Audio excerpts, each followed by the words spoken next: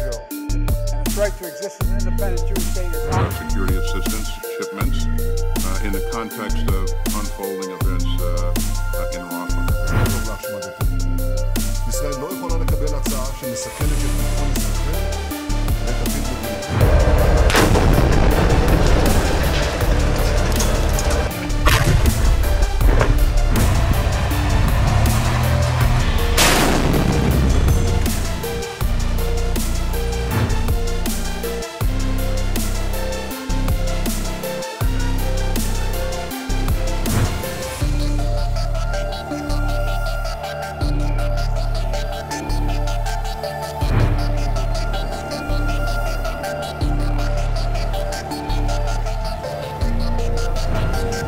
Even before Israeli tanks entered Gaza's Rafah crossing, the US protested Netanyahu's dangerous plan with a strategic move that has now substantiated the reports of tiff between Israel and its closest ally, the US. Defense Secretary Lloyd Austin has confirmed the US paused a shipment of bombs to Israel last week over concerns the country was approaching a decision to launch a full-scale assault on the southern Gaza city of Rafah against the wishes of the US. But as he confirmed this move, Defense Secretary Lloyd Austin was briefly interrupted by pro-Palestinians protesters Wednesday during his remarks to the Senate Appropriations Subcommittee on Defense. And so we're going to continue to do what's necessary to ensure that Israel has the means to defend itself. But that said, we are currently reviewing some near-term security assistance shipments in the context of unfolding events in Rafah. So you agree with the pause, and you were consulted and agree with the pause, Mr. Secretary? I think we haven't made any decisions. We did pause as we reevaluated some of the security assistance that we're providing to. Stop the clock so that Jerry gets his full 2.5 minutes. So we've been very clear, Senator, as you know, from the very beginning that that Israel shouldn't launch a major attack into Rafah without accounting for and protecting the civilians that are in that battle space. The shipment was supposed to consist of 1,800 bombs of 900 kilogram and 1,700 bombs of 225 kilogram. And what comes as even a bigger surprise is that US State Department confirming that more halts like this could follow, and US is already reviewing other shipments. You look at the fact that there are so many people crowded into such a small area, when you look at the way Israel has conducted its operations in the past and what the impact on the civilian population has been. And we also have concerns about the impact of any potential operation on the delivery of humanitarian assistance. So we have paused one shipment of near-term assistance, and we are reviewing others. The US has historically provided enormous amounts of military aid for Israel. That has only accelerated in the aftermath of Hamas's October 7th attack that killed some 1,200 in Israel and led to about 250 being taken captive by militants. The pausing of the aid shipment is the most striking manifestation of the growing daylight between Israel Prime Minister Benjamin Netanyahu's government and the administration of President Joe Biden, which has called on Israel to do far more to protect the lives of innocent civilians in Gaza. Biden's administration in April began reviewing future transfers of military assistance as Netanyahu's government appeared to move closer toward an invasion of Rafah, despite months of opposition from the White House.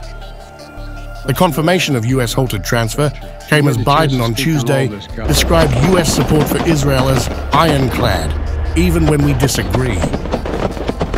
my commitment to the safety of the Jewish people, the security of Israel, and its right to exist as an independent Jewish state is ironclad, even when we disagree.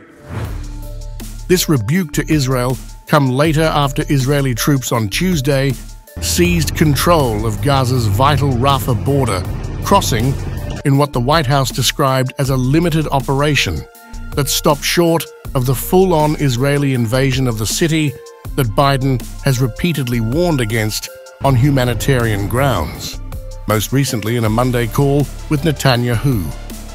There are more than 1 million civilians that is in Rafah, a dense populated area in Rafah, more than 1 million, and we want to make sure that there are no civilian casualties here.